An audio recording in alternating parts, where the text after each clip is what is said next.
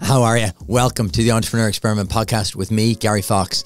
Today, we have someone so famous, he's known only by his initials, DC, the VC. DC Cahalane joins me today to uncover his entire story.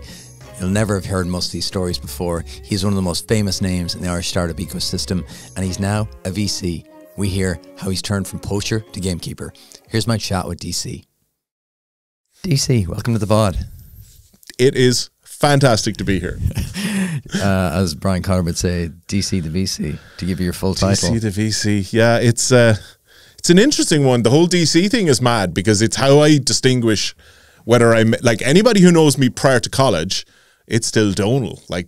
And now at this stage, like, I always say to people, like, if I was walking across the road and a car was about to hit me, you shouted Donal, like, it wouldn't register in my brain. Like, even my mum and dad, it's weird when your mum and dad are introducing you to somebody and they go, have you met DC? And you're like, that's not the name you gave me. Do people get confused now and they're like, what's the second name? Oh, completely. Like, and I think I've actually written that DC Cahalane before, and I'm like, that's weird though, because his first name's in the second name, the second name's in the first name. And it's a basic thing. Like, it comes down to when I started dealing with Americans, they couldn't do Donal Cahalane. They used to do Donald Cahalane. First reaction was, that's not fucking happening. So the big thing there was, like, suddenly then it was about, oh, just call me DC. And then one day a set of business cards showed up and it was like DC Cahalane. And I was like, oh, I don't want to have to get them reprinted. And it kind of stuck. So, like, the entirety of my career in tech and everything like that, like, people have just called me DC. We've just solved one of the biggest biggest curiosities. Plus, it was handy that DC.ie, the domain name, was available, you know. Oh, so that's key. That's key when you're branding anything. Yeah. If you've been listening for a while, you know Iconic Offices have been my partner for ages now. Working and recording out of their flexible workspaces has meant a huge deal to the success of this podcast. So it made perfect sense to partner up with them again for season 17, but to give you, my fellow entrepreneurs, a unique offer. Come work in the Iconic Office workspaces for free with no catches. Simply visit the link in the description below and enter Gary24 for a free day pass or a free day office pass. Enjoy. Are you an early stage founder solving problems in the food supply chain? The Green Man Group sees the value in your work and has launched the Growing Further Awards to back your vision. These awards are designed to promote startups that are driving sustainability and innovation in key areas of the food supply chain, including production, distribution and retail, built environment, and customer engagement. Enter at growingfurther.io for a shot at a share of the €100,000 cash prize and the chance to pitch your company to a crowd of industry leaders.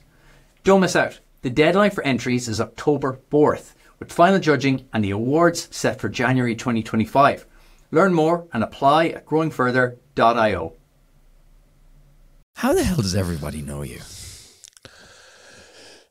Because it's very simple. As we all know, within 10 seconds of meeting somebody from Cork, they have to tell you they're from Cork, you know? So therefore... I'm glad you took the joke, not me. Yeah, it comes up quite a lot. I don't know. I mean, I think it's over-exaggerated. Like, it's not. Everybody knows you. But it's in weird. the end of the day, we are in Ireland the entrepreneur community in Ireland is extremely tight. It is one of our absolute superpowers that, you know, you go to other cities, you go to other ecosystems around the world, and, like, you know, you'll know, what I would say is, you'll know the famous people. You'll know the people who had the huge exits and stuff like that. What I love about Ireland is that what I call the entrepreneurial infrastructure layer, the hubs, the VCs, like, all the people who are, we'll call them the entrepreneur adjacent people, like, we all know each other incredibly well. And I think, you know, it comes from government level down. You know, when you have an organization like Enterprise Ireland and the Leos, where you have a part of government whose sole job is to support entrepreneurs, you then connect in the various communities and all the hubs and all that sort of stuff. It means that, like, we have this kind of unique factor in Ireland of having an infrastructure layer around entrepreneurship. And in a country as small as Ireland, it's only going to be natural that, you know, people who, like me, who identify as ecosystem builders and want to see that infrastructure layer built out, it's only natural that we'll all know each other and direct each other for help and all that sort of stuff. So I think that's fundamentally where that came from, you know? I mean, it's not like, I'm actually, you know, and it's a weird one because I know you've had other guests talk about this. Like, I'm actually a massive introvert. Like, people think I'm an extrovert in some way. No, like, I'm a real introvert, but actually I guess in some ways sometimes I can overcome that. Some people said, like, is that what DC is? Is DC the character who's the extrovert? It's not really. It's just like, for me, DC is your stage name. DC is my stage name. Yeah. Trademark. Yeah, I'd trademark it, except that whole comics industry thing would probably go to my disadvantage. I'm Donal at home, but when I go out the door, I'm DC. Exactly. I do remember Dylan Collins, myself. I think a lot of our initial friendship was based on the fact that we were chasing the internet usernames for DC repeatedly, You kind of said something really interesting there. We're having a coffee, that the UK doesn't have the infrastructure we have. You talked about EI and the Leos there. Yeah. Obviously, the Leos are one of our main sponsors, but the UK doesn't have that. I thought they did. Like, I thought they had a great infrastructure. No, I think one of the things that I find myself talking about an awful lot is that Irish entrepreneurs, so passionate, really great at starting businesses and stuff, but I think it's only when you get outside of Ireland, you kind of realize, like, the advantages that we have in Ireland that you miss elsewhere. Like, again, people talk about the US, people talk about mainland Europe and stuff. I mean, you don't, like, people would be shocked and surprised. Like, if you tried to go and start a business in the US, if you tried to start a business in the UK, if you tried to start a business in mainland Europe, like, you're very much almost on your own. Right, you're not supported to the same degree as you would be here. I mean, I think a lot of people are under the misapprehension that there's an Enterprise Ireland, that every country has an Enterprise Ireland. Like, it absolutely doesn't. Enterprise Ireland is, from what I can tell, almost a unique entity globally. You have different countries will have economic development departments and stuff, but there's no other organization that can say, it's one of the leading venture investors in Europe and one of the leading by volume venture investors in the world. I think we don't understand. Irish people don't understand, because people always say to me, "Oh, you're going to run out of guests." I'm like, Ireland's one of the most entrepreneurial countries in the world. Oh yeah, people might call themselves. I'd say I've seen the statistics and I never remember numbers, but like per head of capita, I reckon we must be right up there in terms of the number of entrepreneurs per whatever, one of these great statistics per 1,000 people. I bet you we're right up there, because you do.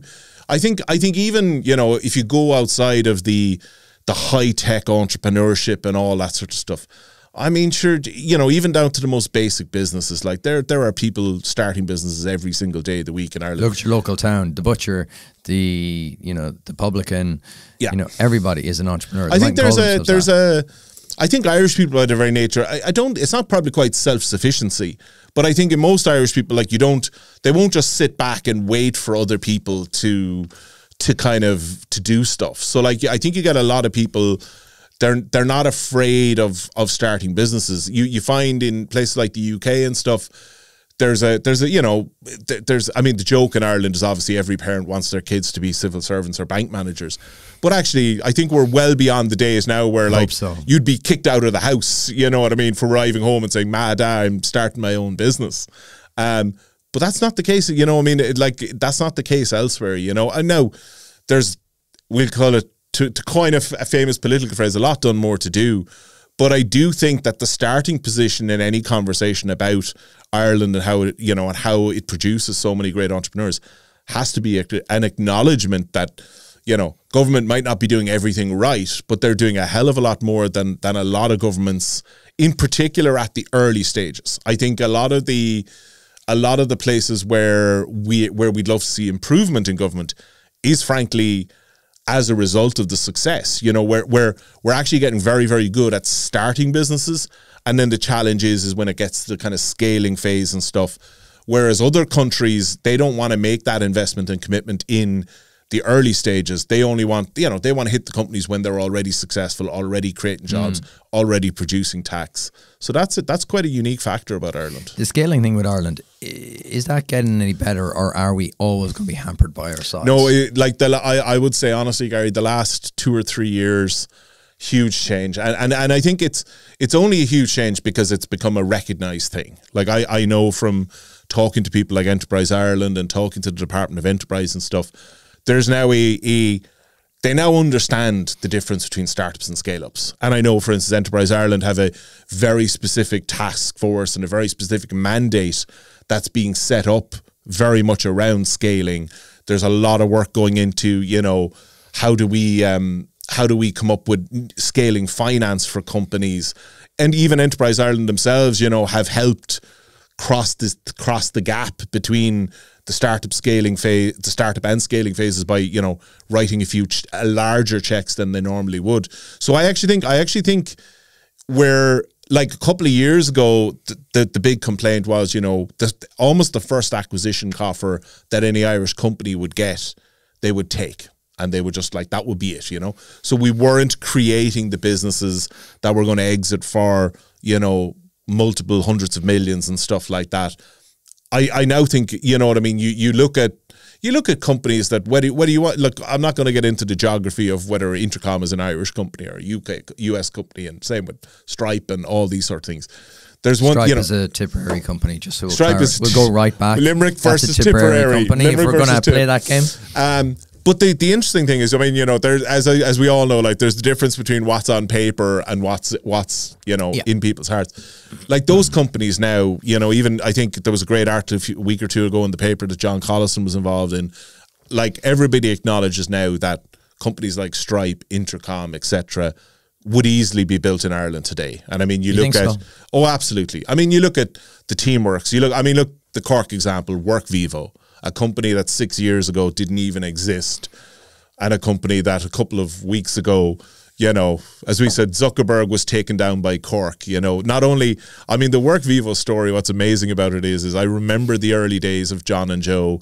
I remember them going, and they were going to, their very, very first big contract, I think, was against Workplace by Facebook. And, you know, I remember that story, yeah. They're a 5-person company. They're going up against Facebook, and they win the contract. And like, did they ever think that 5 or 6 years later they'd be in a position where not only would they have essentially put Facebook's product out of business, but Facebook would be handing them, you know, 7 million users. You know, it's that's the difference now these days. Like, so what's changed?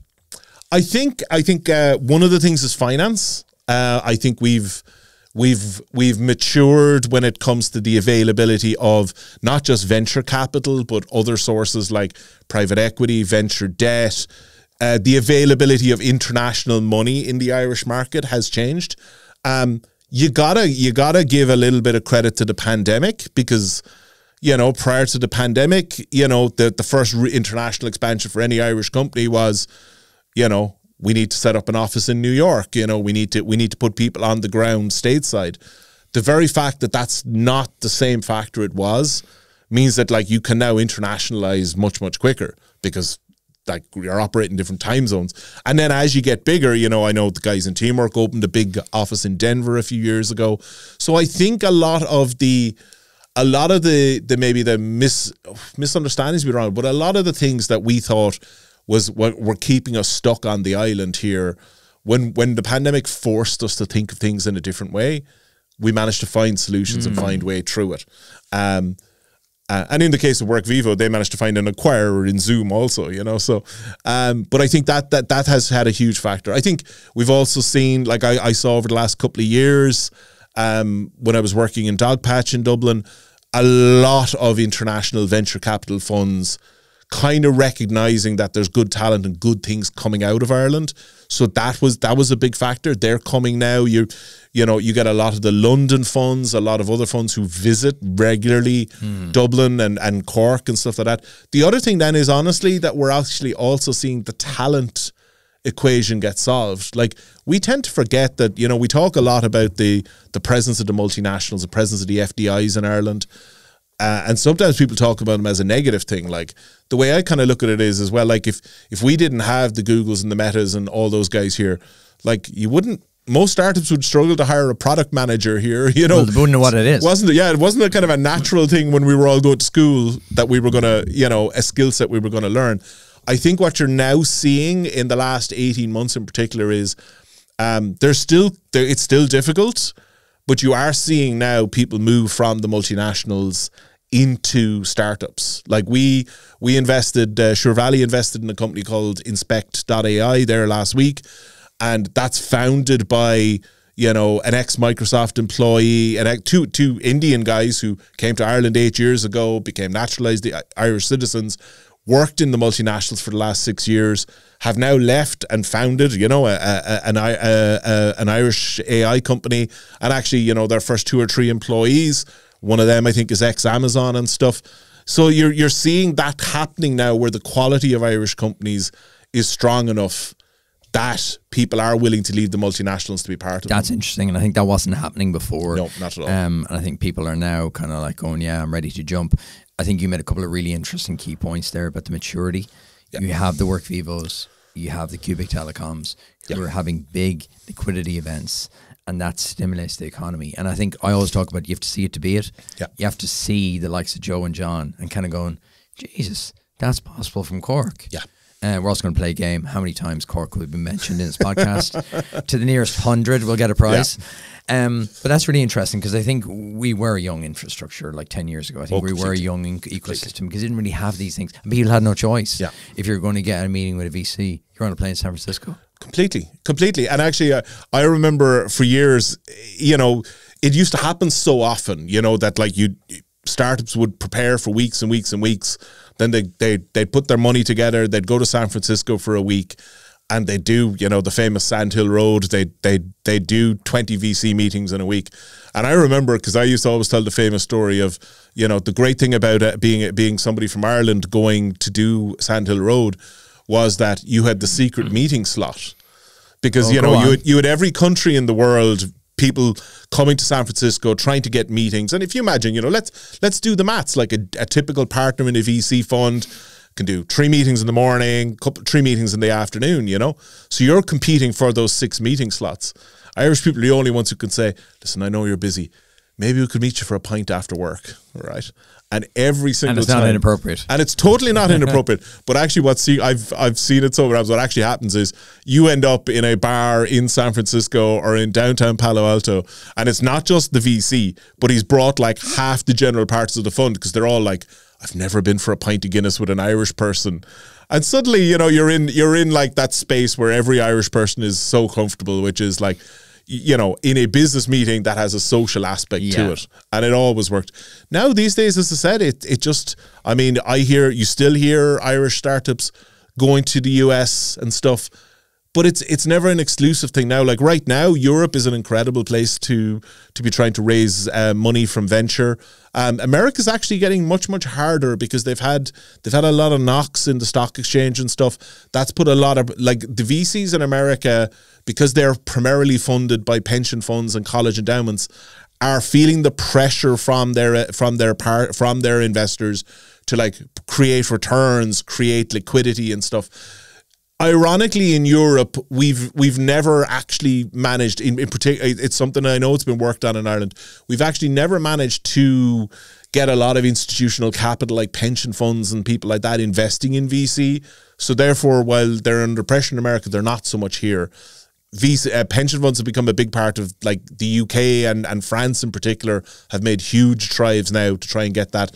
And actually in Ireland, I know it's on the agenda, because as an example, like, and I think this is where we'll see the next big evolution of kind of venture and innovation in Ireland is in France, when they introduce, say, the autumn enrollment for pension that's coming in Ireland, when you're asked, where do you want to see your pension money invested? One of the options that you can give, you're given 5 options, and one of them is, would you like to see your pension contributions invested in young, innovative French startups?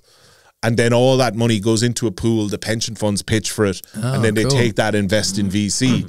And like I know the Irish Venture Capital Association and some other groups like Scale Ireland stuff, you know, have been encouraging the Minister for Finance, who's been very active and very pro, and not just because he's a Cork man, but he's been very active in looking at, like, is this how we could fund the next great generation of Irish companies, by actually giving the ordinary Irish people like a chance to kind of claim the upside of this stuff as well. How did you get involved in this whole game?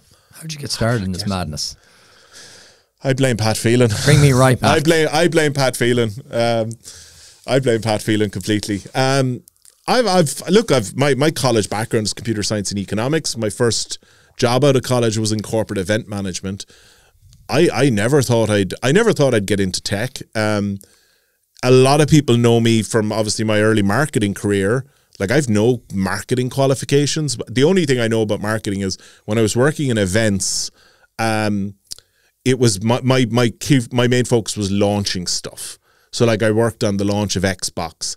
I launched the Four Seasons Hotel in Dublin. I launched the Westin Hotel in Dublin. So I knew how to put stuff together to get that first initial kind of blast of attention and that sort of stuff.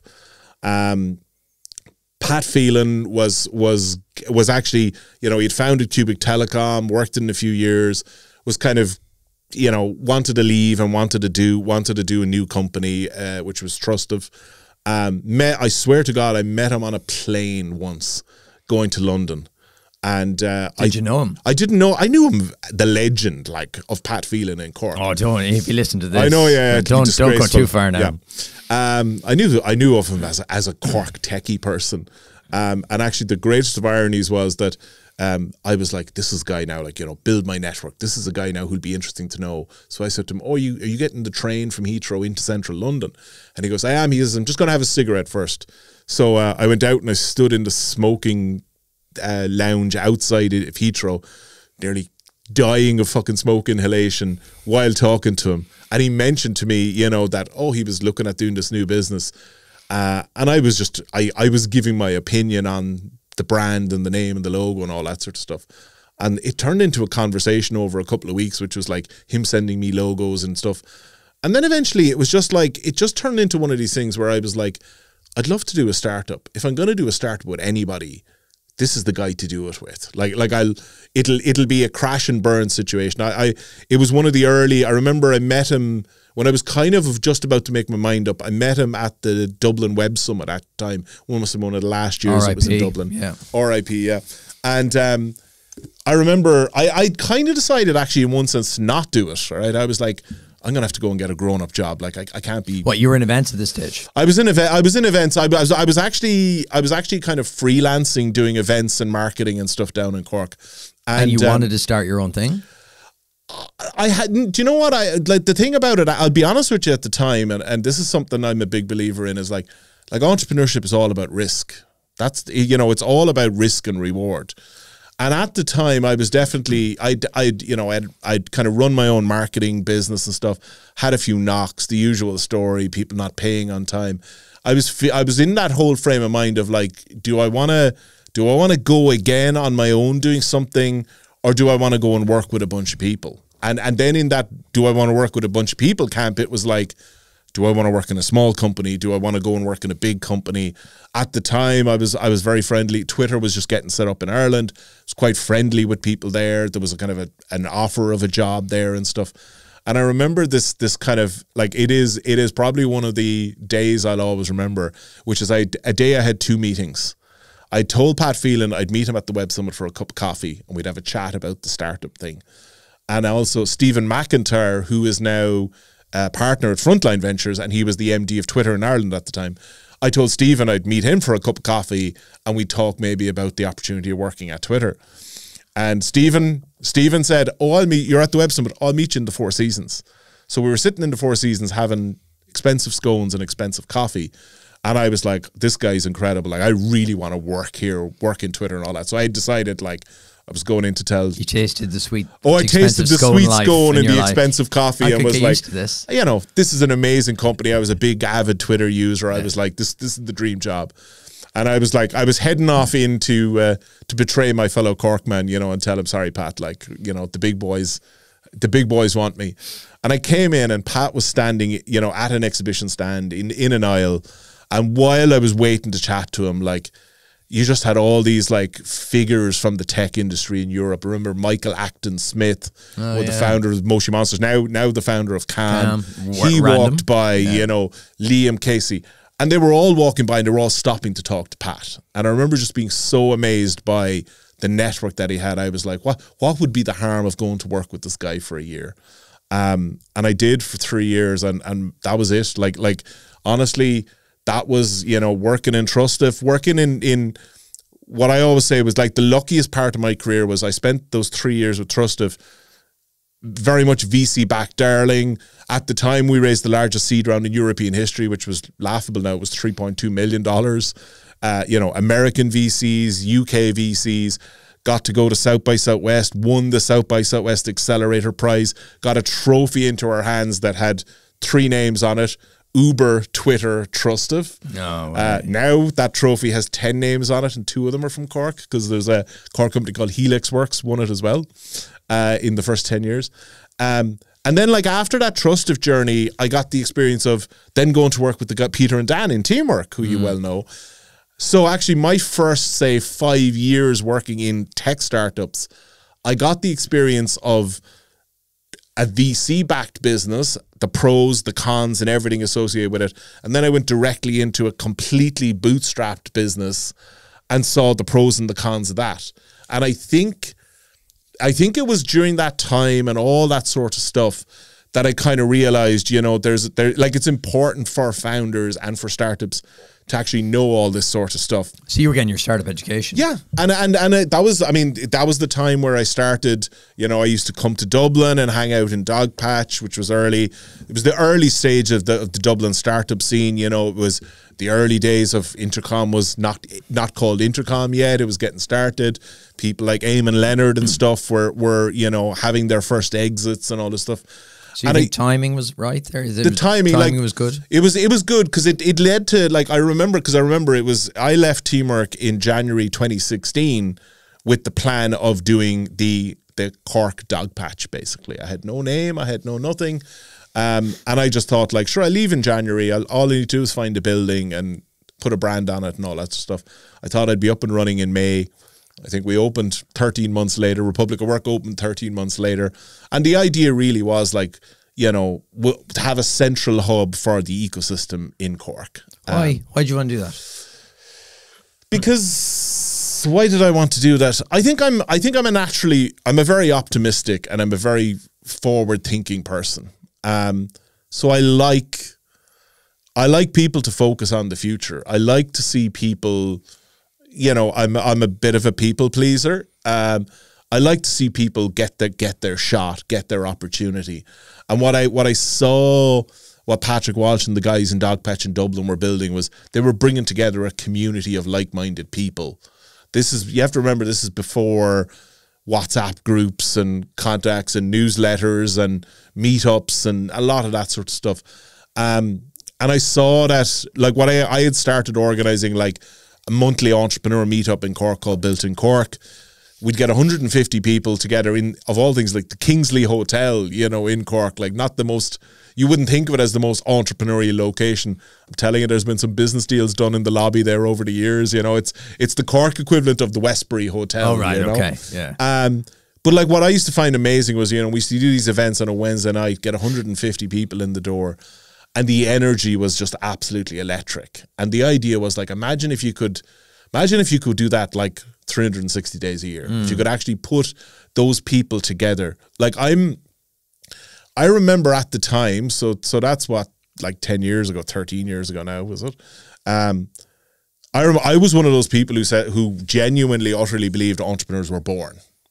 You know, they were born, you know, mandated by God to bring their product to the masses. You thought that then? Then didn't think you could take somebody and train them to be an entrepreneur or anything like that. I think what's changed hugely in my thinking over the years, having been lucky enough to be exposed to so many of them, is I think you can teach the skill set of entrepreneurship. You can teach, here's how you do finance, here's how you do marketing and all that stuff.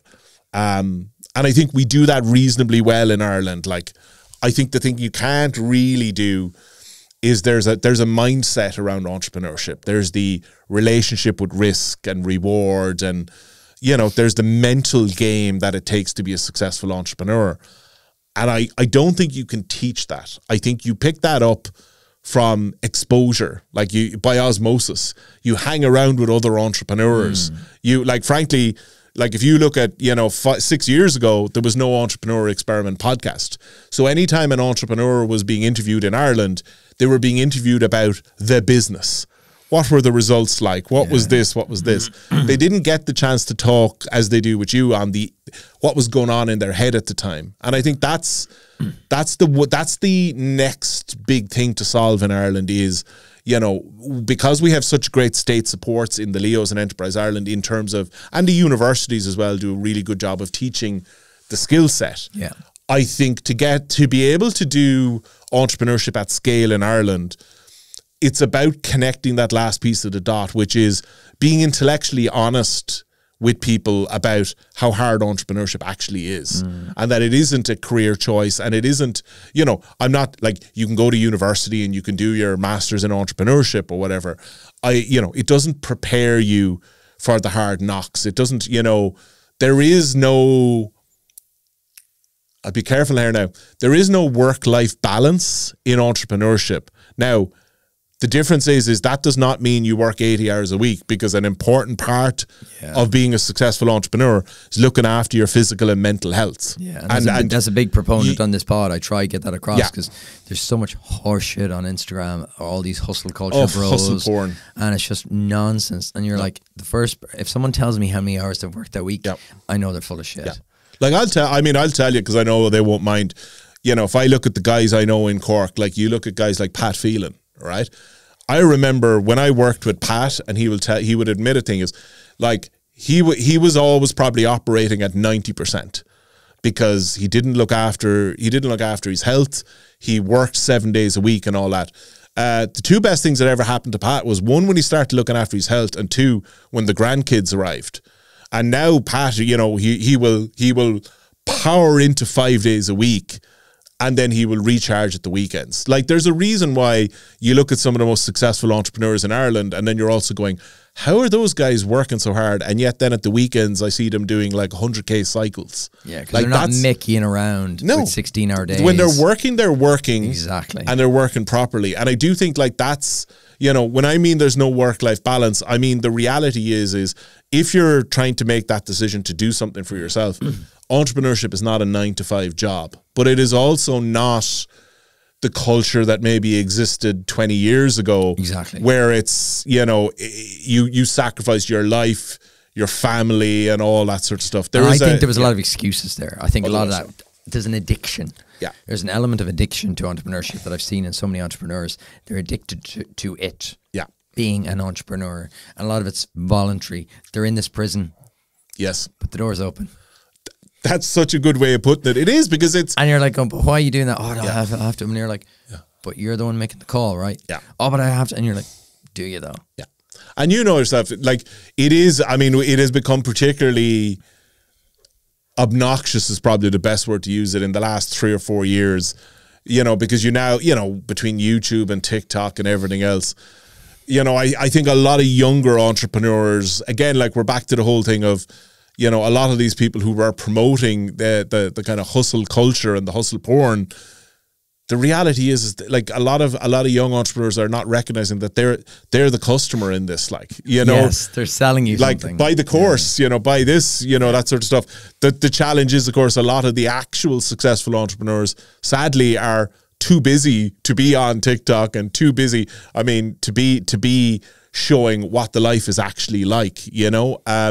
I think back, like, that interview, like, one of my favorite interviews you've ever done, Gary, is the one with Ray Nolan, So I call him Ireland's greediest man, It's like, Ray, you've had enough exits now. Leave some for the rest of us. But, did anybody go on that and was their thought, like, Ray has enough money now, he could retire? No, like, Ray loves what he does. He builds and he keeps building. But it's, and I think that there's so many good role models out there versus, the Andrew Tates or other people of the world, where, like, the reality is what they are is they're kind of exploiting people's, that young enthusiasm to, like, build something. Well, you have a lot of energy. You have a lot of energy, and it needs to be directed somewhere. Days. No problem. You can do 16-hour days, no problem. Yeah. But then with age comes wisdom. You kind of go, well, now I've got a kid and now I've got, like, a partner. I actually want to do something else in my life. I want to get fit, or I want to look after myself. You kind of go, Elon has a lot of detractors, but when he was doing his Twitter meltdown, what he did say was, like, when he was tearing it a strip off the Twitter CEO, and he goes, what you shipped this week? Yeah. And I was like, dick way of saying it, but he's right in terms of what did you actually move forward, as opposed to how long were you in the office this week? Yeah. Doesn't matter if you're there 80 hours and you've shipped and built nothing. What are you doing? And that, Gary, like, that is, I think that's at the heart of entrepreneurship in general, right? Which is this idea of people talk about speed, like build fast, fail fast, and all that stuff. I've always hated that. All right, I always love to talk about velocity, which is like speed and direction, because like there's no point in being fast if you're moving in the wrong direction. And I do think like that's one of the things where if we can get better at velocity in Ireland, interesting things will happen. Because I do think one of the challenges we have at the moment, when we have, you know, kind of a generous system of state supports and stuff like that, one of the challenges is, you know, I look at, as I said, you look at the Trustive journey or any of the kind of successful Irish companies of the past, even WorkVivo, you know, what they've able to achieve in 5-6 years and stuff. You know, there is a danger sometimes with the level of support that we have around the place where, like, you know, you're 2 years in and in your mind you've been very productive. You've done a course, you've been part of an accelerator and stuff like that. But the challenge is like, you know, I always think the first responsibility of any founder is to make decisions on the basis of what's the best thing for the business, not like kind of thinking about like, oh, well, I'll do this and I'll buy some time by going on this program, you know. Like the way I would describe it to most people is like one accelerator program is enough, you know. We're lucky in Ireland, we have multiple to choose from. I think, you know, when you see it in particular, as you look at something like NDRC, the National Startup Accelerator Program, when Dogpatch took it over, you know, the biggest change that you saw, like that program's been running for 15 years. The biggest change that you saw it is when Dogpatch went in and took it over, suddenly the people who were running NDRC were all ex-entrepreneurs. You know, they were bringing in the Rays, the Pats, you know, the Anya Kerrs, the Amy Neils, like these successful entrepreneurs and people who knew what they were doing. And the main thing that they did was like they drove the startups hard. Like they got them to realize like that every day is precious and every day moves on. And I think that's, you know, I was over with the NDRC gang this morning with Lorraine and Retta and Lizzie and them. And like that's the difference that's what makes that program actually an international standard, which is it's not a college course. It's not you go in and here's a bunch of workshops you do. It's very much about like the connections, the contacts they build. And then really, again, like it's back to that mindset. Like here's Des Traynor, here's Bobby Healy, here's frankly, you know, all these guests that you've had on telling their stories, telling the real truth. And the idea here is like the lesson you have to learn is like, it's not move fast and break things, but it is move fast. Like, I hate that phrase. Oh, it's horrible. You've summed it up lovely there. Oh. I'm stealing that velocity versus speed. You'll hear that come out of my mouth and I'll claim as my own over the next couple of months. Go, It's brilliant. I hate that move fast and break things. It's bollocks, especially here in Ireland. You've said a lot of great things there, and I think there's a lot of people cosplaying as entrepreneurs. There's a lot of people like updating their bio. I did something the other day, and I remember I was like, oh yeah, I started just like booking off time in my diary for just doing office hours randomly for people. Because it's valuable, because it kind of lets me work, especially like in the, you know, when I left Dogpatch, like on a day-to-day basis when I was in Dogpatch, I was interacting with startups. Now, unfortunately, that I'm a dark arts practitioner, we're going to get to that, becoming the evil VC, it's like, you know, instead of learning what's going on in the startup, every conversation starts with like, did you bring money with you? So I love doing the office hours and I love staying involved in the ecosystem so that I can kind of, you know, keep my skills fresh. But I do,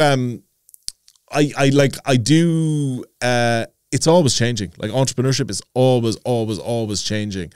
And you do have to like, it's that, like, I always think like, it's that agility actually, which is what we need in the ecosystem, that's where the challenge comes, because the very nature of, say, governments and state supports is to be effective, not necessarily to be agile as their primary characteristic.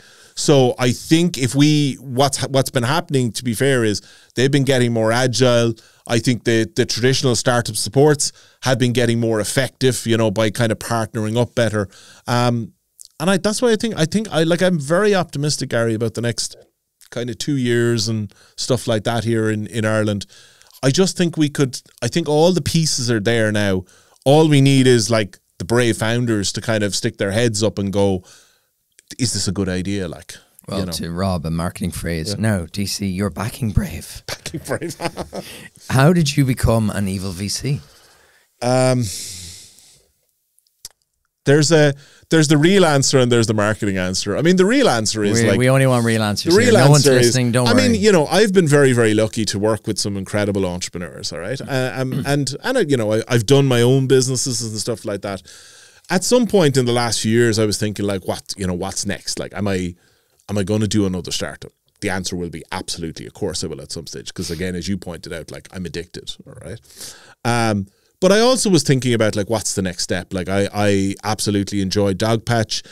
The travel was challenging coming up in Dublin quite a lot. Was lucky a lot of my job was kind of interacting with the other parts of the ecosystem, the hubs around Ireland and stuff. And actually, I suppose it always in the back of my head, there was this kind of thing where, okay, at some point in the next 10 years, DC, you'll be 50. And something will have to happen about the hoodies, you know, because I don't own a suit, but I own a lot of hoodies. I see. Like your gateway drug is just a jumper now. Oh yeah. This is like down. Yeah, but that's only because we're ordering Nearsure Valley hoodies soon. When I see you in a Trilby hat, I'll know the full evolution has happened. That's it. Or a bowler hat. I've been seen recently in sports coats, and it doesn't work at all. But the interesting thing was, like, genuinely, like as a future career, I was trying to decide, well, what would make sense. Like when your whole life, work, and hobby has been around startups, there's only kind of two natural places you end up, which is you end up in like a kind of a university/government job, you know, where you're just like supporting entrepreneurs and you know, some great ones of those around. But for me, it was like, I don't know if that would be for me, you know, would be like a 9-to-5 job around entrepreneurship probably wouldn't work for me. And honestly, last year I was emceeing the stage at Dublin Tech Summit, the startup stage, which I love. Barry Downs from Sure Valley Ventures showed up. He was talking on the stage. We had met a couple of times on previous occasions during his building Feed Henry down in Waterford and all that. And literally we just ended up having a conversation at the side of the stage. And actually, strangely enough, we were talking about Cork.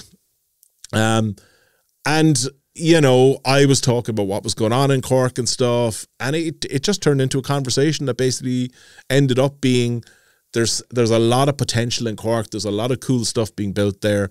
It was a bit underserved, to be perfectly honest with you, by the venture capital market, in that you kind of have Kernel Capital down there who do a bit. And at the time you had Sean O'Sullivan's SOSV were like headquartered in Republic of Work, but obviously we're more of a global fund.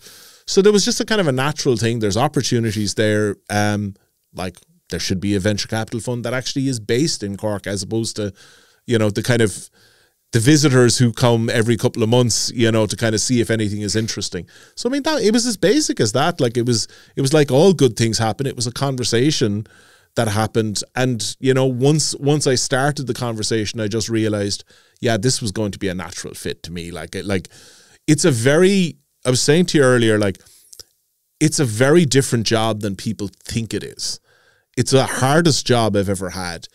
It's the most rewarding job I've ever had, because it's a whole new skill set for me. It takes advantage of the background in marketing and startups and growth and sales and all that.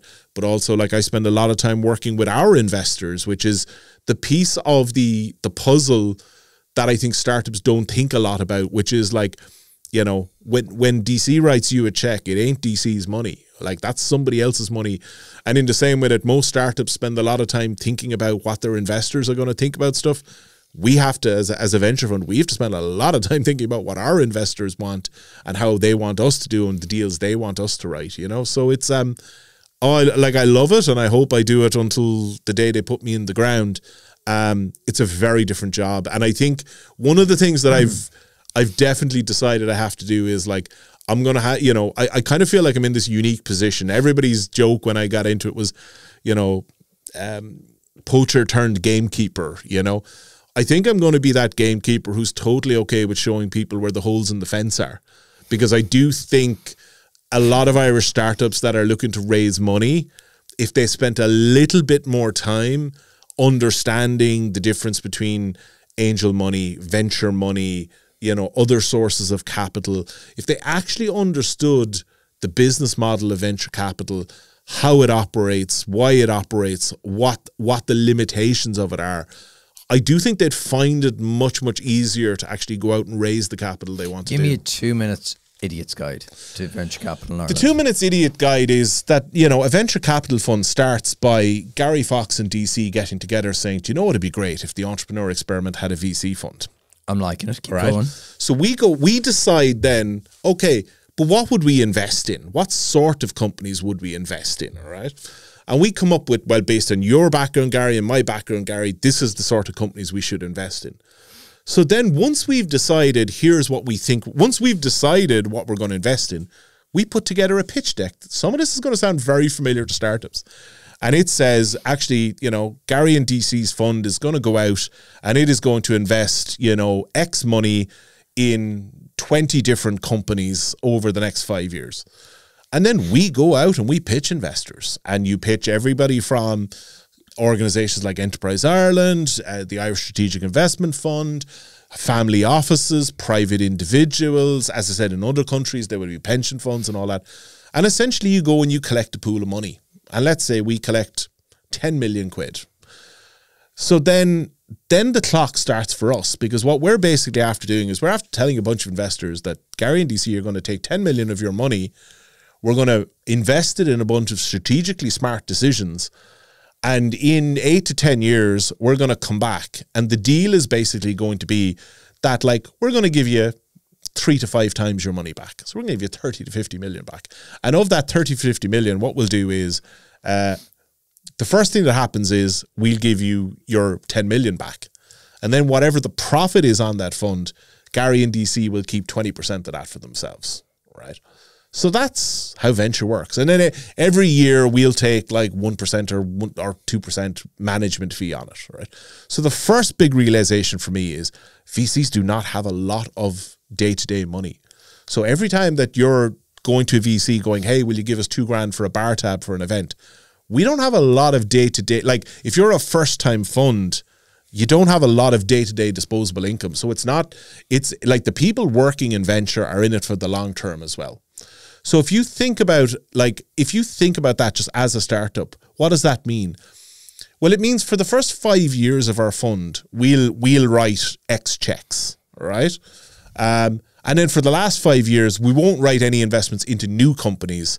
We'll just write them into the companies we've already invested in. Right. How long does the fund last? Usually 8 to 10 years, kind of type that sort of thing, right? But if you think about that, just think about the pure logistics of it. If you know for a fact that Gary and DC just started their fund last year, that means that like we're still kind of very comfortable in writing riskier checks, because we're like, should we have 8, 9 years to make it up and see what happens? Whereas like if you come to us and we're in the 4th or 5th year, suddenly we're very focused on, geez, we need to be getting returns now. So like if you're a super early company and you're coming to us in year 4 or 5, it's probably not a good fit. Yeah, you've written 8 million, yeah. You've 2 left. You see, in Ireland, you like, and this is it's a global thing. It's not an Irish thing. Like a lot of startups won't think about that factor. They'll just they'll mail merge every VC and every investor that they can think of. Also there's the fact that we'll have gone to our investors and we'll have said, hey, we think robotic podcasts is going to be a thing. So we're going to go out and we're going to invest in all the latest audio technologies and all the latest robotic technologies and that sort of stuff. So that's what our investors are. They're giving us the money on the expectation that that's what we're going to back. Right. So therefore, if you're building, the next Deliveroo for puppies, and you come to pitch the Gary and DC VC fund, you're not a fit. Well, you've wasted both your time. You've wasted kind of both our times. And again, that would be, would be pretty easy to work out that Deliveroo for puppies wasn't really in our thing. And I think it's that sort of stuff that startups waste a lot of their time by not understanding, well, here, because it is, I think a lot of startups, and I see it every single day, they kind of, they think of venture, if you're an angel investor, it's your money, you're spending it. So maybe you don't like Deliveroo for puppies, but you can be convinced to like it. The option is there. Yeah. Yeah. The difference is if you're an institutional investor, like a fund manager, I hate recognizing the fact that that's basically what I am right now. You're the man now. I'm the man. I am the bank manager who can't give a mortgage to a person who has no job and wants to buy a £2 million house and that sort of stuff. And I think of a lot of startups, if they thought more about who are every VC fund has a thesis. Like in the case of Sure Valley, since 2017, we've only invested in really 3 things, which is AI, cybersecurity, and immersive. Like we exited our first generative AI company in 2018. So while everybody is on the AI bandwagon right now, like we were at it in 2017. If you're not doing something in those spaces, like it's a very tough ask to come and pitch us. Yeah, we also, you know, we do B2B. We fundamentally, most of our stuff is enterprise grade technology. Again, like we've done a couple, like we did Buy Me, Devin Hughes in the early days, which you'd say is like direct to consumer stuff. But again, we probably realized we weren't, you know, that wasn't our sweet spot. So again, I think for a lot of startups, go pitch there's now loads of investors out there. Pitch the ones who you're going to be able to have an intellectual conversation with on the basis of you're a good fit for them and they're a good fit for you. Was it hard for you to go from, like you said it there, gamekeeper to poetry to gamekeeper? Was it hard? Because like you're very much a startups guy. Yeah. You are a startups advocate. You're an ecosystem builder. Yeah. Was it hard then to switch over? I think it would have been very hard if I had tried to go to anybody except Sure Valley, right? The reason being, the short version, Sure Valley is a VC firm founded by founders. Like Barry and Brian, who started Sure Valley, like exited Feed Henry. You know, Barry then went on and ran the Walton Institute in Waterford. You know, they're entrepreneurs. Like Brian ran a big corporate finance house that he started in the UK. Right. So therefore, again, and you know, you'll see the marketing, like every VC in the world will tell you that, you know, they're founder first and founder friendly and all that. And I'm like, of course you are. That's like, it'd be like trying to start a rugby team and kind of saying, I'm not that into rugby, you know. A butcher doesn't sound. The difference is like I've seen, you know, I've seen them walk the walk. Like fundamentally, you could have the best idea in the world, and if you were like a difficult individual to deal with, like Sure Valley wouldn't invest in you. Like we've found incredible founders, most of whom have had a very good idea, and we've backed them. But sometimes we've backed purely on the basis of the founders. And from that perspective, that's why I found it easier. Yeah. Do you believe, and it mightn't be a binary answer to the question, do you believe you backed the jockey or the horse? Oh, I absolutely the jockey. Absolutely. Because actually, the horse, you will change horses. You really will. It even reflects back to, we probably, when we're looking at an investment opportunity, we probably put a lot more emphasis on the problem being solved as opposed to the solution being looked at. Because I think the solution will change once you start interacting with the market and stuff. And I think fundamentally, what you're looking for in a founder or a group of founders is people who are going to be intellectually honest with themselves about the fact that they're not just in love with the product and they're going to keep pushing the product and almost expect the entire market to pivot around them. I hate that. Like it's my number one turn off when I'm talking to someone. I'm like, stop pitching me. I know that like Ian Brown and the guys in NDRC, they talk about it being like coachable, right? Yes. And that's not to be dismissive of like every, you know, most good founders, they've incredible natural talent. But like the very best founders are the ones who are willing to take in a bunch of advice and a bunch of inputs, make the decision. Like nobody's suggesting that founders should be malleable. Like honestly, I think this is the sort of stuff that like bad TV, bad but great TV, like Shark Tank and Dragon's Den and all that tell you, you know. Like, here's the thing, all right? No VC wants to own 50% of your company. That's utter failure on their behalf if they get to that. They don't want to run your company. They don't want to have the majority of the seats on the board. This is all the drama that's created by TV. But what they do want to do is like I always had a huge amount of respect. You know, I look at the early interactions that I would have had with VCs here in Ireland. You know, I was looking at people like Brian Caulfield in Draper Esprit at the time. I was looking at people like Will Prendergast, like the smartest and most accomplished individuals I knew got into VC. So therefore, like, I just genuinely always thought like VCs are some of the smartest people out there in terms of they've seen it all, they've seen the advice. I think a lot of founders maybe they think that VCs want to get involved in the day-to-day running of the business. They don't. But what they do want to do is, because we see, like, you know, we have like 30 plus portfolio companies, so we see the same mistakes over and over again. All I want to do with any of my new portfolio companies is go, by the way, guys, that gang over there, they tried to do partner sales in America. Here's how they did it. I don't care how you do it. Like, that is your call as a founder. But I do want you to be willing to listen to the idea. And maybe, like, in our case, we've a very strong network between our founders. So we very routinely go, you're trying to do that. These guys did it. You know what? Hop on a call there and chill out. So I think that idea of, as you said, that idea of coachable founders who are willing to listen, I think that's absolutely key. Absolutely key to not just raising finance, but just to operating a successful business. What's your end goal, DC? What would you love? What do you characterize as success? Is this where we talk about Cork independence? I'm going to try and make you, I'm going to go full Bartlett, try and make you cry, you know, trying to get some emotion out of here. What's your end goal? Not in VC, just you, the person. A peaceful life. That's not an answer. Well, what I'll tell you is that, like, honestly, I've made strides towards, right. I'm a kind of a, contrary to what most people think, I'm a quiet guy, right. I love to read. I love watching TV. Don't get to do any of that stuff, really. The best thing that has happened to me in the last 5 years was, to a certain degree, the pandemic, in the sense that I really enjoy working from home. I have a lovely office set up. I find it very peaceful to go in and work there and stuff like that.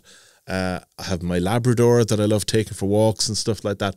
I mean, like everybody, all everybody wants really is they want financial independence, you know, they want that side of things to be looked after.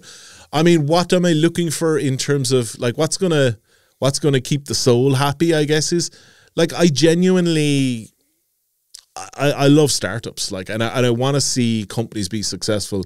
I think for me, one of the things that's going to make me happy is I would love to see more stuff happening in Cork in the startup ecosystem. We've proven we can produce great companies, but they haven't been produced because of the environment we have in Cork. Like nobody in Cork is going to take credit for the work of John and Joe and WorkVivo, take credit for the work that, you know, Peter and Dan and Teamwork, you know, Anya and all the girls in Riley, like all these amazing companies that have been built in Cork. They've been supported by the ecosystem, but they're not outputs of the ecosystem. You know, a lot of these people built independently. They didn't engage with supports. So you're still going to try scratch the itch? I'm still going to scratch this. What does that look like then? So I suppose we were talking a minute ago about problem solution statements, right?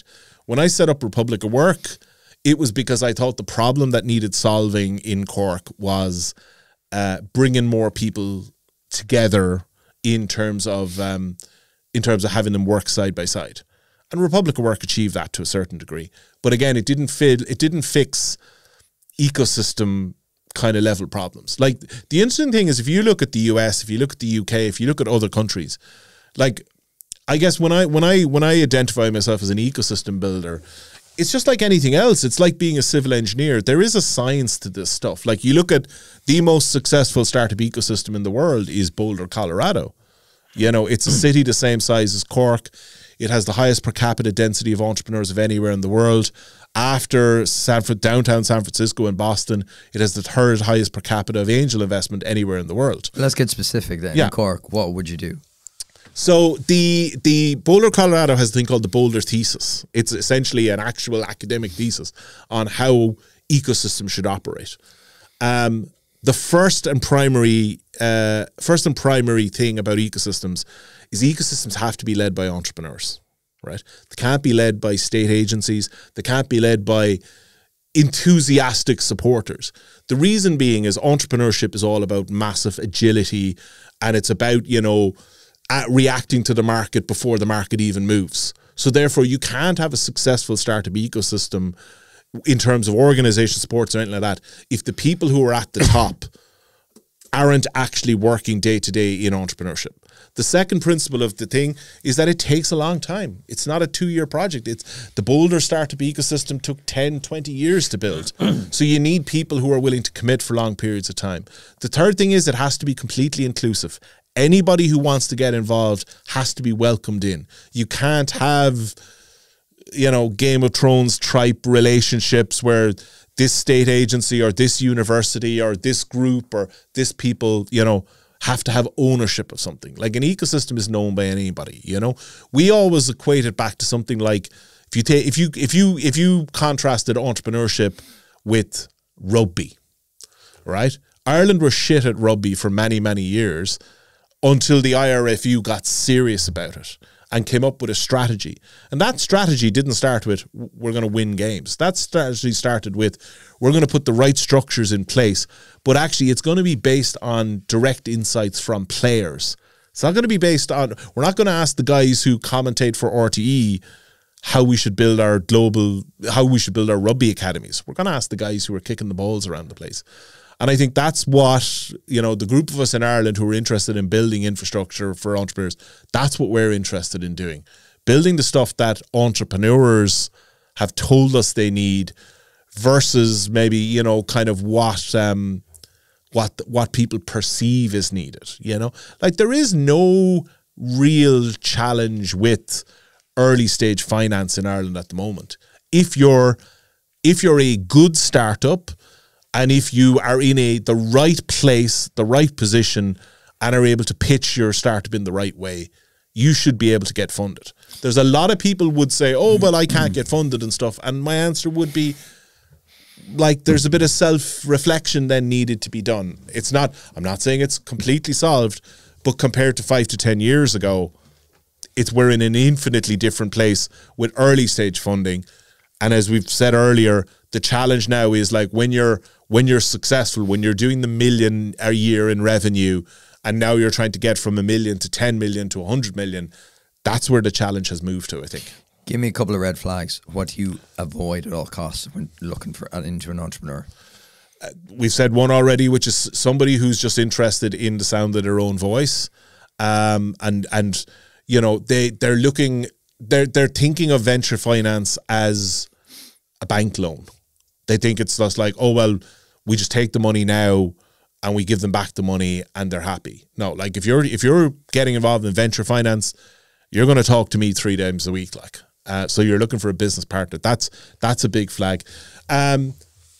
Honestly, startups that don't, nobody's expecting every founder to be an accountant, right?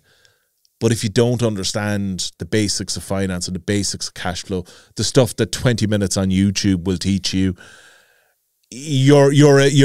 there's a flag against you straight away. Like when somebody sends you a spreadsheet and it's the typical one, when it looks like the leaving cert, somebody asks you for a profit and loss account and you get something, you're like, bet you asked your 16 or 17-year-old sibling now to do that. Like that creates nervousness because in the end of the day, what investors are looking for is transparency and honesty. Get on the call and say, come here, I'm really terrible at finance, but actually what I have is I have a really good accountant. They're going to help me. Or I'm really terrible at this, but actually I'm doing a Leo course at the moment to kind of, I want to know what I don't know about this stuff. So that I would say like that intellectual honesty gets you past a whole bunch of stuff. The other one is that whole thing that we mentioned earlier, which is like being too in love with your idea. We all know, and it's been repeated over and over and over again, so I hope nobody is hearing this for the first time. There's absolutely no value in an idea. So your patents, your trademarks, I know. And no one talk about it. Like, when someone won't tell me their idea, I'm I'm okay, I'm NDAs. VCs do not sign NDAs because we looked at 3,500 companies in Sure Valley last year. Like, genuinely, it's not because I want to be an asshole and not sign your NDA.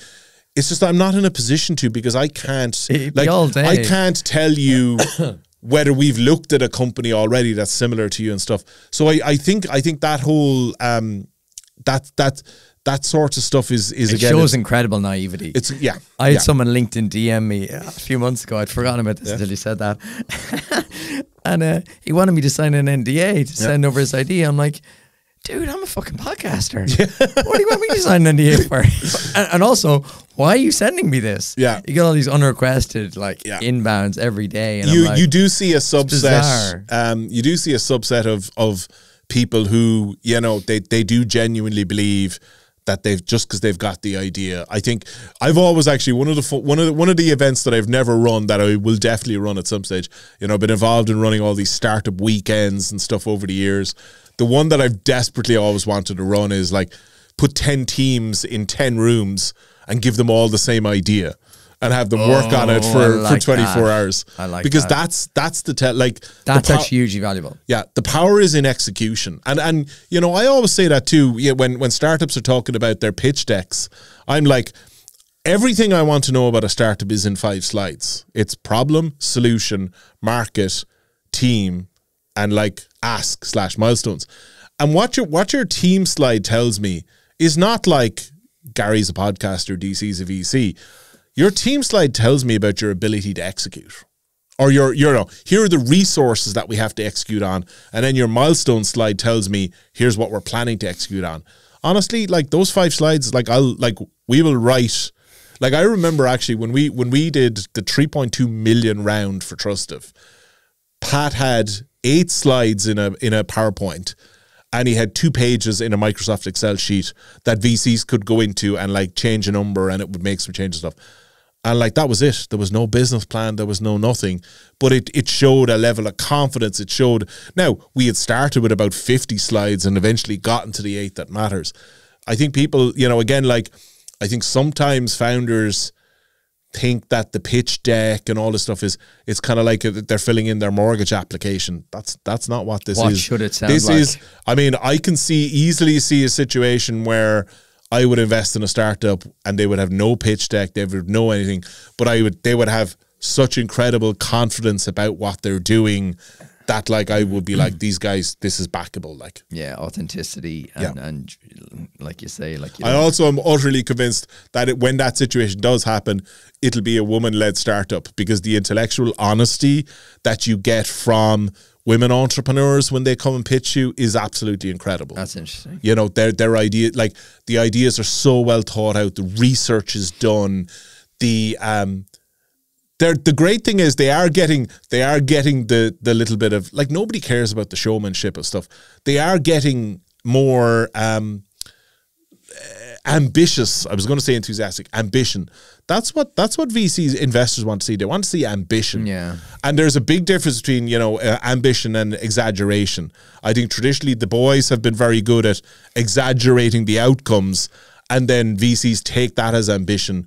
What's great with the current generation of women entrepreneurs is that you're seeing genuine ambition, and it's genuine ambition backed up by facts and backed up by numbers and stuff. And that's why, like, it's just, I've had a few women entrepreneurs say that to me. They're like, you know, we've gone in and pitched, and we've pitched the real story. Yeah. And then we've seen male entrepreneurs get backed with this absolute crock of horseshit. Yeah. And they come out and they go, what? Yeah. Just because they told a fairy story? Yeah. So that's really interesting. But it is that, honestly, it's the difference between exaggerate, like there's a narrow line between exaggeration and ambition. And I do think, like, we're very lucky actually that we're just getting, you know, we do have some amazing women entrepreneurs out there at the moment, and I think they're being very vocal about telling that story, encouraging other women to be more ambitious. Like, you don't have to say like, oh well, we're going to be in 18 countries in 3 years, but also don't think like, oh, in 2 years' time we'll still be in Cork. Like that you know, you can close your eyes and imagine if everything went right, where could you be? it is totally okay to like set your ambition based on that. You know, that's not being exaggerating. That's not bullshitting. That's not over exaggerating the impact for your investors. Again, like it's a very different world, I think, for women entrepreneurs these days. There's a long way to go, and there's been I love that it's kind of top of the agenda in so many ways now in the media and all that sort of stuff. Because there's the reality is we said there a minute ago, there's no value in an idea. There's also the fact that a lot of the ideas in the world that are male-centric have been kind of done and dusted and are used up. There's just so much market opportunity that you or me, Gary, will never understand. Yeah. Because we'll never understand. There's actually this one thing that causes, massive inconveniences for women. And actually I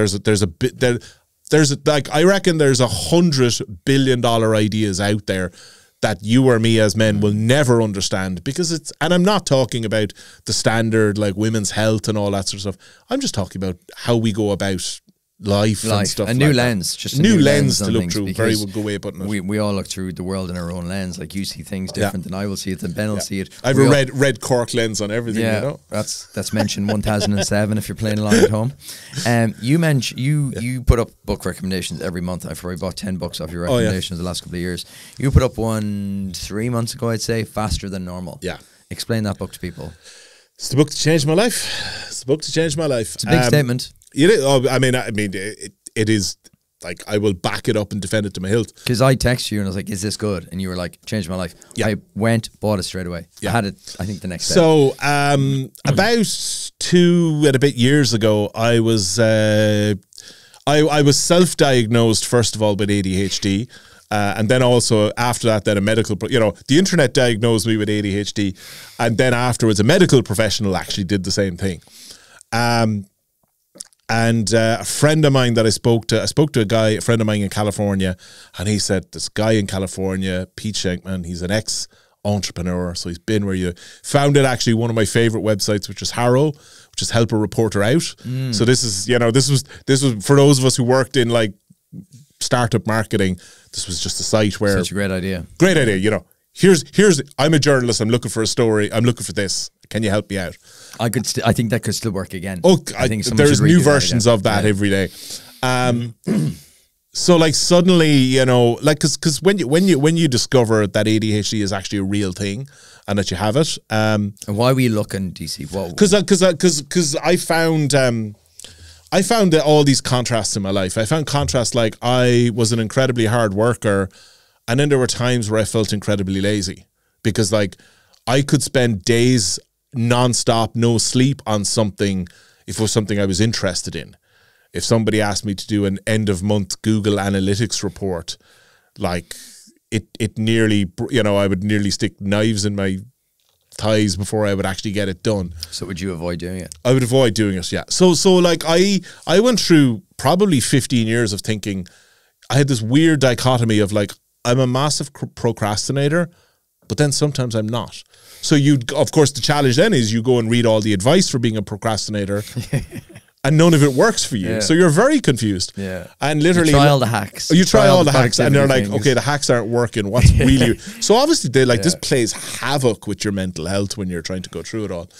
And then suddenly one day, you start reading, because obviously... Again, everybody, there's all these people who are like, oh, ADHD isn't a real thing, it just showed up. I'm like, well, no, it's like everything else in life. It's always been around. It's just that at some point it become part of conversation. And, in particular, like ADHD has been talked about for 20 years for kids. But adult ADHD, adult diagnosed ADHD, it's really probably 5 years. I'm sure if you went back and looked at Google 5 years ago, there was no searches for it. When you discover that you have like clinically diagnosed ADHD, it is the most therapeutic thing that could ever happen to you. Because in the space of reading like one line in a document that says, DC Cahalane has been diagnosed with X, like in my case, it was like 30 odd years of beating myself up, 30 odd years of self-flagellation, of feeling like I was a procrastinator, just vanishes overnight because suddenly the blame goes away. Because suddenly it goes from something that you're doing to yourself to something that, well, look, you know, this is a chemical imbalance in the brain. You know, it's very similar to things like depression. You know, I know people, like the thing about depression is, again, like you can think of it as a mental condition, or you can think of it as a biology thing. And in the end of the day, people with ADHD, it's all about chemical balance in the brain. And that's, you know, coming back to what we were saying earlier, it's about taking care of yourself. But when you actually accept that, when I accept the fact that, well, like the difference between me, somebody who doesn't have ADHD, is just, it's a dopamine thing. I don't do it. I don't produce it the same way as other people do. And there's things I can now do to fix that. That changes, you know, it changes your perspective. It gives you a bit of a more positive, because it shows you there's a solution. And you mentioned then, like as I said, the book Faster Than Normal. I've read all the books on ADHD. The reason that book is the one that I get to people first is because it's the one that puts the positive spin on it. It's the one that says it's a superpower. Like, it is the ability. It's also written in a very normal way. It's just some books are very inaccessible. Yeah, they're written by doctors. They're written by. This is an entrepreneur telling the story of, okay, I now understand why I was always willing to kind of really accept risk and do that. You know, this is why I was always able to think faster, you know, do these things. Like some of you can totally understand while you're reading about ADHD why so many entrepreneurs have it. I think every entrepreneur should read that book, I regardless think of whether you think you have it or not. Yeah. I think there's just so much value in it, because so many of the traits I see in entrepreneurs and even in myself are in that book. Yeah. And you're kind of going, oh, yeah. Yeah. That makes and a lot of sense. Isn't it, is like anything else, it's back to that whole thing of like, when you realize you're not the only one. That's like, I always thought of that as mental health. And I think it's the same with physical health. Like, you think about physical health, people are always feel better about it. Like, you know, when it's a group activity, like you're in the gym on your own, you're very focused. If you're there with other people, it makes the whole thing more enjoyable. Huge. You work out harder. Yeah. It's more crack. You get more out of it. Your endorphins by the end of it are flying. But we make mental health a solo sport. And actually, in That's particular, a really good insight. In particular, men, like the one thing that we have to be jealous of forever is that's why women are infinitely better at looking after their mental health, because they treat it like a team sport. Like you will, if a woman sees one of her friends is down, like they will collectively go and do something about that. Men, we're after getting so much better at it, but it's still, you know, it is still almost like an individual sport, not a team sport. It's, as somebody said to me once, it's, for men, it's still the 100-meter sprint. It's not the hurdles, you know, or it's not the baton passing and stuff like that. And I think I'm thankful that we've gotten infinitely better. I think in Ireland in particular, like we've had so many amazing kind of male role models over the last, everybody from the Rubber Bandits to whoever, come out and just talk about stuff. Just normalize it. And thanks for sharing that with me, because it's conversations like that I want to have and just normalize it in a very... In an environment like this, where we're not sitting down and we're not doing 90 minutes in ADHD, it's part of your story, it's part of who you are. And I think if we have more conversations around mental health, mental fitness, but as part of the whole picture, as part of the person, not just like, okay, DC, we're going to do 90 minutes now on your mental health. It's very intimidating. That's very intense. And it's very hard to listen to, and you're like, Jesus, I can't go. Like, I've listened to a lot of podcasts like that, and you're like, Jesus, I can't do another one of them. And I will say one completely. I will say one interesting thing about it. You know, you mentioned a lot of entrepreneurs either have ADHD or have the tendencies or have the behaviors and stuff. The other thing that changes when you get diagnosed or when you recognize it is that you suddenly, and I think that book Faster Than Normal is very good at getting you to understand that, well, like what it does mean is there are some things that you will never be good at, and there are some things that you'll be super at. And I find, you know, I try to, like, I've the last couple of jobs I've had since I've discovered the diagnosis, I have structured how I work, who I work with. I've always been completely transparent with anybody I work with that I have it, because actually it makes everything easier. It makes everything better. And, you know, I know some, a very successful entrepreneur recently that I've been talking to about it. And again, like, he has structured his whole business. He recently raised money. He has now turned around. First thing he did was hire a chief of staff. who knows that he has ADHD so that he can organize around it, you know? And I think that's one of the biggest part of that book. So we'll move on to a wrap far around in a second, because we've got to get you on that famous Hogwarts Express to Cork at 6 p.m. I think that's the big part of it, is that he gives all these tangible outcomes of like, okay, here's what you can do, here's what you can do, here's what you can structure this. And it's so many like logical things. It's not like you have a diagnosis, off you go. It's not like that. It's like, oh, you can maybe structure your day like this, or maybe you can have, and you know what else is? It's not be apologetic, going, absolutely, this is what I'm doing, and this is how I'm doing it. Right, quick fire round. The famous quick fire round. What book? We talked a lot about books already, but what book would you recommend, or books would you recommend every entrepreneur should read? Great book called The Messy Middle. So The Messy Middle basically covers the middle. Doesn't talk about starting, it doesn't talk about ending, talks about all the day-to-day stuff. Another book I really like is a book that was recently rebranded. It used to be called Little Black Stretchy Pants. It's now called Story of Lululemon. Because I think if you liked things like Shoe Dog, the Nike story, you'll like that. And the best part is Chip Wilson, the founder of Lululemon, you can go onto his website, you could download the book and the audiobook completely for free. Oh, nice. Because he's like Canada's richest man or something. So. Oh, nice. Yep.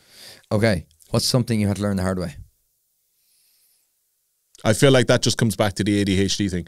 I had to learn the hard way that if instead of, I think when you have a problem, you have to go diagnose it. And I don't mean like don't just keep, what's the whole thing about insanity? You know, doing the same thing, expecting something to change. I've become very aware of like when something is wrong, go and find out why it's wrong and go and fix it. That took me, I'm going to say 35 years to work out. Yeah, I definitely have been a procrastinator in the past, but even from doing this podcast, the best entrepreneurs I've met, they face problems head on, even the bad ones. Just fucking get on with it and figure it out. What's something you had to you've sacrificed to achieve your success? I don't know if it's sacrifice. It's kind of sacrifice. I would love to spend. I would have loved in my 30s to spend more time with my friends. It's a characteristic of ADHD that you keep all your friends. Like I have friends who I haven't seen in 2 or 3 years. I still consider them like some of my best friends. I think I would have liked. I feel like now as I'm getting into later years, would have liked to spend more time in my 20s and 30s. Like literally just in the company of my friends. What's stopping you doing that now? Now there's lots of other factors like families, kids, you know, all that sort of stuff. I think, you know, that like there's nothing stopping it from happening. It's just that it's more difficult. You know, it's harder to kind of go, hey, why don't we all just get in a plane for 2 days and go to Vegas? You know, that like, I've never done that. That's my idea of hell. But, you know, Now that requires a committee and a WhatsApp group and, you know, multiple weeks of planning and all that sort of stuff. When we arrange, we have a group from home and lads trip, and we try to do one a year, and now we have to use a scheduler tool. Oh yeah. Who's available what day and dates, and then the most votes. Yeah, and I think that's my point. I'm very lucky. I have close friends from literally age 4 right up to close college friends and all that stuff. I talk to them all the time. I just love to spend more physical time in their company, I think. What would you do today if I give you 10 million euro? Invest it, sure value ventures. No, if I got 10 million euros today, like obviously, like I'd go and solve what I perceive is the ecosystem challenge in Cork. Like I'd just do that. And it wouldn't take 10 million. It really wouldn't. I think if I think about like what would make me happy, I would just I'd love Cork to be recognized for what it's amazingly good at. You know, we like it's when you think about it, it's got Apple, largest employer. It's got like we have Reality Labs from Meta there and all this stuff. It just, Cork doesn't get the recognition that it should on the tech scene. I was trying to think as we were chatting during this course, this pod. I was like, who is he reminding me of? Major Trump vibes off you. Make Cork great again. And it's like, we're going to build the wall around Cork. I will not be the first directly elected mayor in Cork. We are very lucky to have an incredibly well-run city. We just need I think we need a city where we actually recognize our technology strength and I don't think we do that as much as we should. Okay. Yeah. What's something in your daily routine you wish you started sooner, or something you want to start? Being far more deliberate about when I eat. Sounds weird. I now literally like have in my calendar like lunch, dinner, those sort of things. I was somebody who was like, it'll happen when it happens. And you know what happens? You then book 1 o'clock meetings and stuff like that. Since I started doing that 2 years ago, huge effect on my energy levels and stuff like that. So I think my life would be very different if I had started doing that earlier. Interesting. The next question is what I've been looking forward to ask you. You can invest, I'm going to give you €1 million to invest in one person and one company. Who is it? Do not sit in the fence.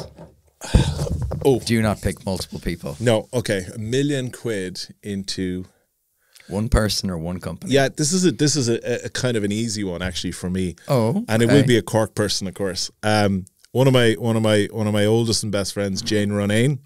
Yes. Jane formerly had a company called Tallyvest. Formerly was Connect Again. Her dad, Dave, was my business partner in Republic of Work.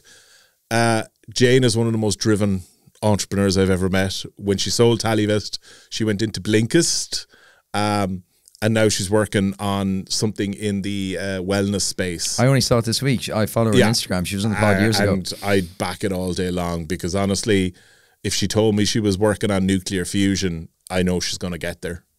That's backing the jockey, not the horse, isn't it? There's certain people you meet in your life. She's also got like great co-founder, and it's a space that I think they deeply understand. So like whatever the business ends up being, they'll get there and they'll make a lot of money for a lot of people in it. Like nice. People are now Googling Jane Ronayne. You start a new company in the morning. What is it? It is something to do with entrepreneurial education. There's a real problem online with the poor quality. There's no end of entrepreneurial education online. The quality level of it is shocking. I mean, you know, you and me being media nerds, we look at things like masterclass.com and the high quality of learning that you get from stuff like that. I hate the fact that a lot of entrepreneurs, like if somebody says to me, oh, where do you go online to learn about this, that, and the other thing? Like there isn't really a central place.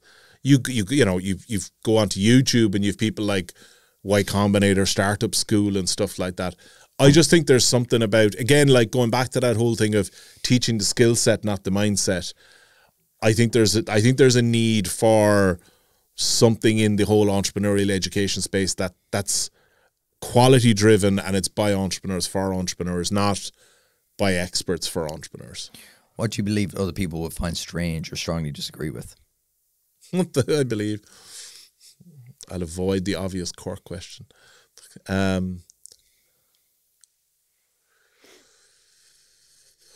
believe you can, like, I believe you can build a big, incredibly successful business without being like a big introverted character. You know, I don't like for every Michael O'Leary, for every Bobby Healy that's out there building businesses, you know, in public, and driving hard and doing some of the hardest things you can do. There are like amazing businesses being built every day by people who are just quieter and sitting in the background. I don't think you have to, I don't think your personality, we talked a lot about how hard it is to start a business and stuff. I don't think a founder has to become their business. You know, I don't think the personalities have to merge, and that, like, to have a successful business, you have to put your whole life out there in public. I don't think that has to happen. I've seen a lot of... That was a very rational answer. Very rational answer. I want conspiracy theories. They go really well on TikTok. Yeah. Right. What do you spend money on in your personal life that brings you immense happiness? Jesus, the obvious answer would be apple.com, but like maybe that's not the answer I should give. Honestly, it sounds weird, but food, like I love to cook. If you look at most of my Instagram account, I'm one of those sad people. Like every single item of food that's on my Instagram account, I cook myself. I find cooking really therapeutic. So like, honestly, my idea of a dream day at the weekend is like stroll into the English market in Cork, buy quality stuff, and go home and cook it. Like that's like I'm a gadget guy and all that sort of stuff. But if you're asking me like where do I get the largest ratio of spend to satisfaction level, it's in cooking, hands down. So wholesome. Yeah. What's your final piece of advice to every entrepreneur or aspiring entrepreneur listening? Easiest one, the one I always give. Ireland has a superpower, and the superpower in Ireland is connectivity. Every entrepreneur in Ireland has been through the ringer. Every successful entrepreneur has been through the ringer. And they want to see people succeed. We're very lucky. We don't have a lot of assholes who actually are successful. So if you're starting something, like, reach out to people. Like, if you reach out to any single person that's ever appeared on the Entrepreneur Experiment, I guarantee you will take an email, will take a call, if you're respectful of their time. Exactly. Like, Once you sound. Yeah, like, if you don't send them an email saying, can I meet you for coffee? Because that's too complicated. Thank you, DC. Too vague. Yeah. Send them an email that says, we're having a huge challenge with this, and I saw that you solved it. Can I hop on a call for 10 minutes with you and get your advice? Bingo. DC, that was phenomenal. Where can people learn more about you and Sure Valley? SureValleyVentures.com. I have a terrible website, dc.ie, but honestly, just drop me an email, me@dc.ie. Where are you most active on social? Definitely, my even though my brain doesn't belong to Elon Musk, my heart will always belong to Twitter, or will I have to start calling it X? I still can't get over that. DC, thank you so much. Thanks, Gary.